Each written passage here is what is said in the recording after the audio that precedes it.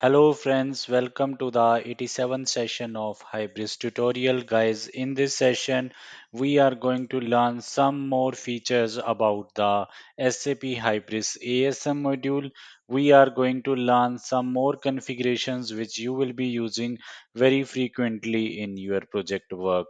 But guys, the prerequisite for watching this video is that you should have already watched the session 85th and session 86, which is also based on the SAP Hybris ASM module. So before watching this video, please watch the session 85th and session 86th as well.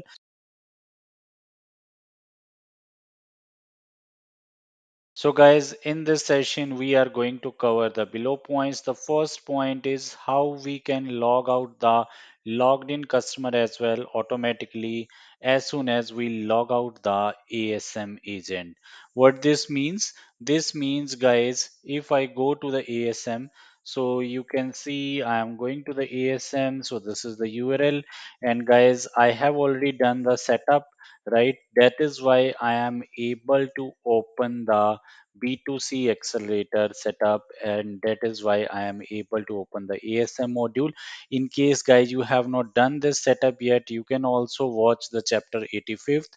There I have explained the end-to-end steps for setting up the ASM module in SAP Hybris.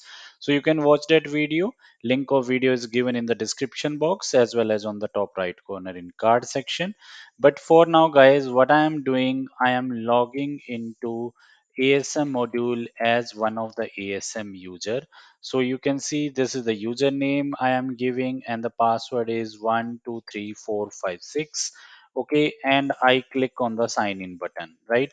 So now what I do, I basically log in as a particular customer, right? So I emulate a particular customer. This emulation concept I have already explained in chapter 85. So you can see I am emulating a customer and I am clicking on the start session, right? I'm clicking on the start session, right?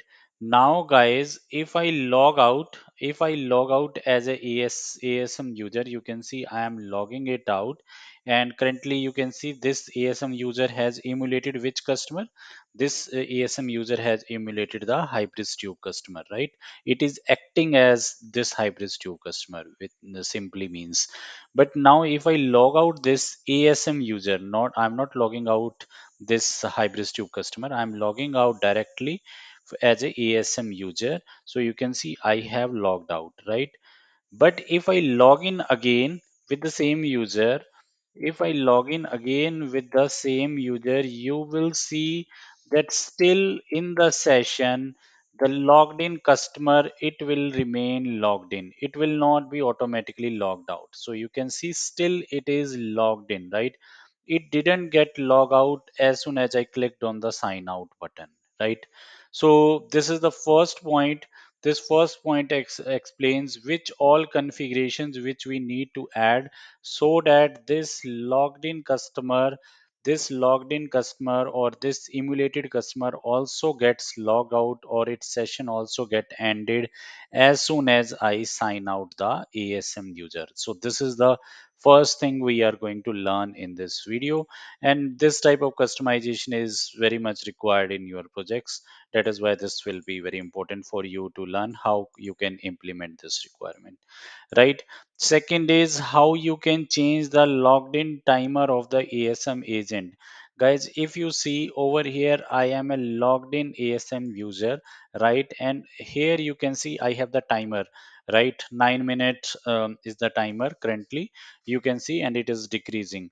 But guys, depending on the business requirement, we might need to increase or decrease this timing, right? We might need this timing to be maybe 15 minutes, or we may need this timing to be reduced to maybe like 5 minutes, right?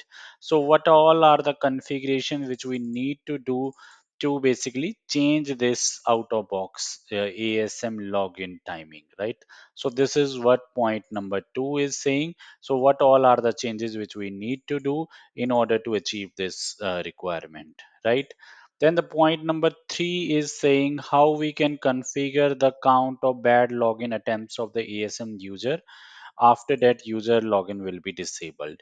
So guys, if you see, right, let's say I open the back office as well in the backend. So I am currently running my server on the port number 9022, right? So I am just logging into the back office. Maybe in your case it will be the port number will be 9002, so you can check as per your configuration, but my server is running on 9022, right? So I'm opening the back office, but what I wanted to show you is, let's say I sign out this user, right? I sign out this user. What I wanted to show is, if I enter the wrong password, let's say I'm entering the wrong password, right? So I am entering the wrong password, and if I click on sign in, it will say that okay, your password is not correct, or your password is not found. But after a particular number of bad logins or a particular number of wrong logins, this user login will get disabled, right? So that I'm going to show you. Let's wait for this back office to get logged in. Okay, so now you can see I have logged into the back office, and in the employee section, you can see I have opened the AS agent user as well. If I go to the password section, guys, over here, you can see its current value is disable login value is false, right? And we have done the one bad login. So now I will try again with the wrong password. So you can see I'm clicking on the sign in, right? If I refresh over here, you will see that still its disable login value is false. If I do it one more time, guys, you can see if I'm doing the bad login one more time, it is showing the message your account has been locked, right? So you can see over here also its disable login value has been changed to true, right? So it means after the three bad logins, right, my account gets logged, or the account of the ASM user gets logged, right? So how we can change this number? Maybe with the business requirement, I want this account to be logged only after the two bad attempts, or only maybe after the five bad attempts, right? How can I, do this configuration? This is what we are going to, learn in the point number C. I hope it is also very important, because in actual project scenarios, generally we keep the five bad attempts. So maybe you need to, change this configuration as well, right? The fourth and very important is how we can access the ASM APIs from the external sources using Swagger API. So we do have multiple ASM APIs, right? Maybe if we want to emulate a particular customer, in that case, guys, we will be basically then calling this Personify Customer API, right? And there are other APIs as well. Let's say for creation of the account, customer account, right? We can call this create account API. Similarly, to emulate any customer, we can call this emulate customer by link API. So it means there are multiple ASM related APIs. So how we can call those APIs, right? So using the OCC web service, this is what we are going to learn in the point number 4, right? In the point number D. And finally, guys, once the ASM module is completed, then we will go to the CS cockpit module. So we will be learning how you can access the CS cockpit in the Hybris version 22.11. Previously, till the Hybris version 19.05, we used to had a separate cockpit for the CS customers or CS users. So that URL was something like this: CS cockpit. It was like this, right? But now if you try to open the CS cockpit with this user, you can see you will not be able to log in into the CS cockpit, right, using this URL now, right? So how you can open the CS cockpit after the Hybris version 19.05, or more specifically, how you can open the CS cockpit in Hybris version 22.11, right? So this is all what we are going to learn in this video, and I hope these all 5 points you will be using very frequently in your project work as well. So this video is going to be very important for you. I'm again telling the prerequisite for watching this video is the session 85th and 86th. So you should be going through that those chapters, right? Chapter 85 and chapter 86 before watching these videos, because in those videos only I have explained you the how to do the ASM module setup, right? So you can also go through those videos.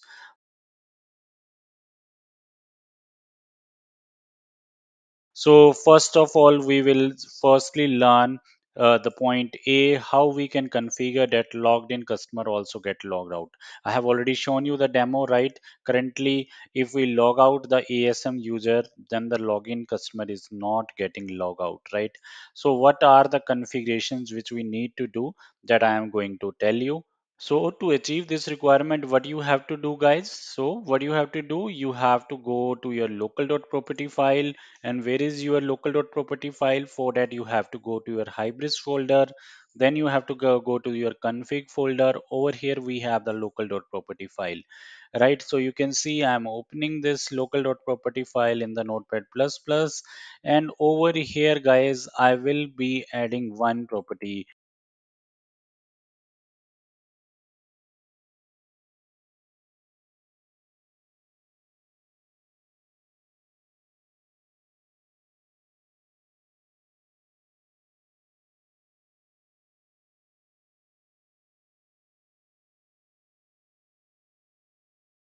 I hope all the points are clear to you.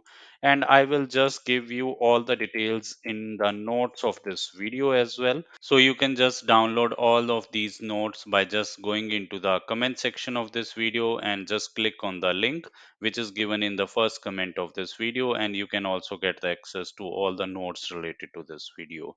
So I hope guys this video is useful for you, and if this video is useful for you guys, please share the link of this channel with your friends. Thank you for watching. Bye.